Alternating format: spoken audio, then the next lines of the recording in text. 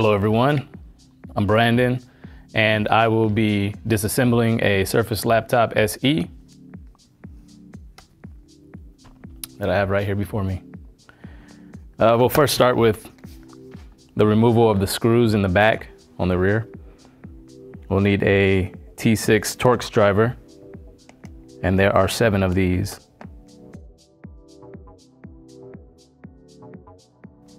This should allow you to remove the trackpad and keyboard on the other side, and I'll show you that in just a second.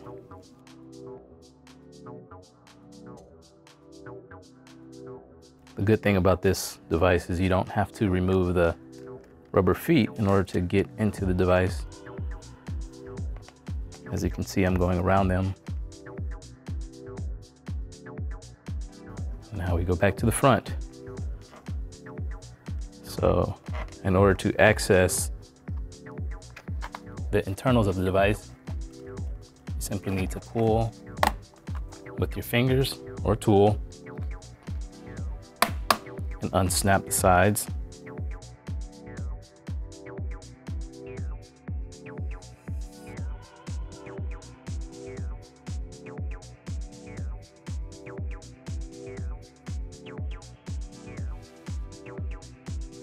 Once you get all sides unsnapped, we want to remove the Trackpad and Keyset FPC. On this step, you need a pair of tweezers to undo the locking bar on both of these. And they should pop right out. We have this removed.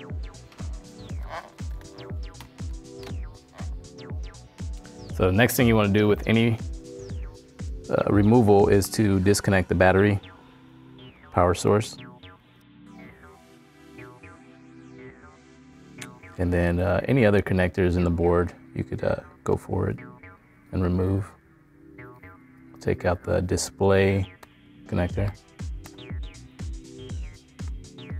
It's also a locking bar.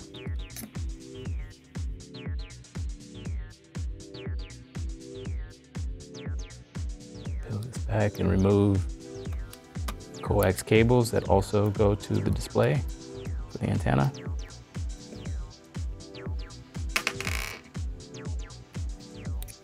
We'll switch our bit to a PH0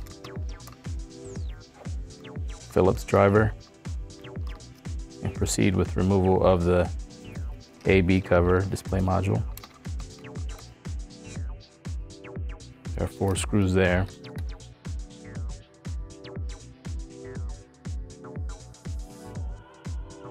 And the AB cover should pull right out.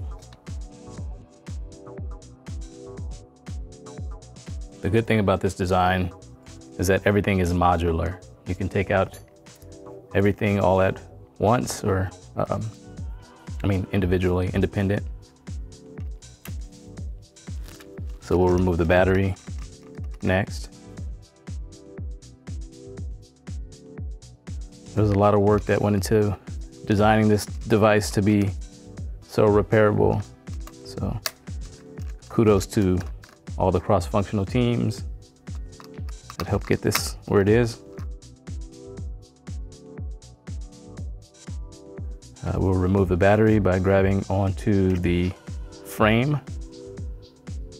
Set that off to the side. Next, we'll remove the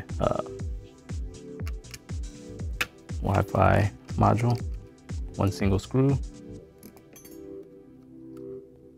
Lift and pull. Let's disconnect the speaker from the motherboard.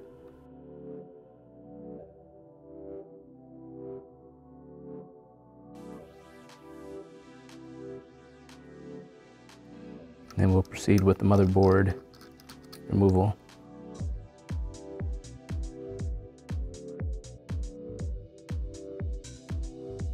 And the remaining motherboard screws. If you notice, I did not have to change the driver. So it's really nice for repair. And we can simply pull the motherboard out.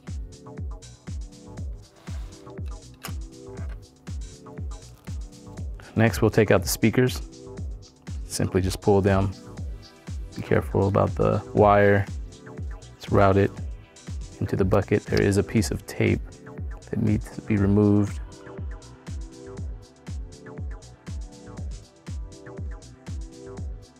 Once we have that derouted, we can pull speaker module. Set it off to the side. I'm removing the internal power connector from the chassis, which is the last step before you have a completely empty chassis. So the first thing removed was this component here, which is our Trackpad Keyset. We call it a C cover. This has some snaps around it that are molded in, and so we just simply pull them out, snap them, unsnap them from our bucket. This is the bucket which holds all of the internals. So once you remove this, you unsnap this C cover from the bucket, you have to hold it at an angle, and then you have to remove the trackpad and the keyset FPCs, the cable connectors, and they connect into the motherboard. The next thing, this AB cover, which is our display module. And to remove that, you simply take 4 screws, Phillips screws out of the hinges. And this releases from the chassis of the device. With the keyset removed, you have the ability to access the battery independently of anything else. So you remove the battery by removing a number of screws from the bucket, and it's framed, so it's pretty nice. You can just remove it, no adhesive. And then you have the motherboard that is held down in place and accessible immediately after removing the C cover with 4 screws. And then the last major component is the speaker module, which it's held in place with some grommets and over some retention features. And you just simply pull that out after disconnecting it from the motherboard.